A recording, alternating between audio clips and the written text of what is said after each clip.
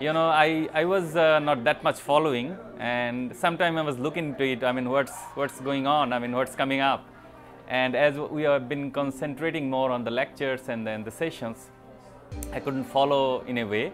But when it's completed, and at the end of the day, while I was going back to hotel, I just looked into it and I said, wow, I mean, whatever we have been discussing all the day, it depicted, I mean, the key things that we have been discussing. We are looking forward, and it's really, very creative, very imaginative, and I should say it's really an wonderful work. They produced beautiful iconographic, visualized, and it was, all these complex issues that you spend hours discussing with policymakers, it's just captured in a couple of minutes. It was so easy. You can show it to the policymaker, you can show it to the parent, and I was so amazed by the power of this new innovative way of, bringing your message. I think we are really privileged to be here.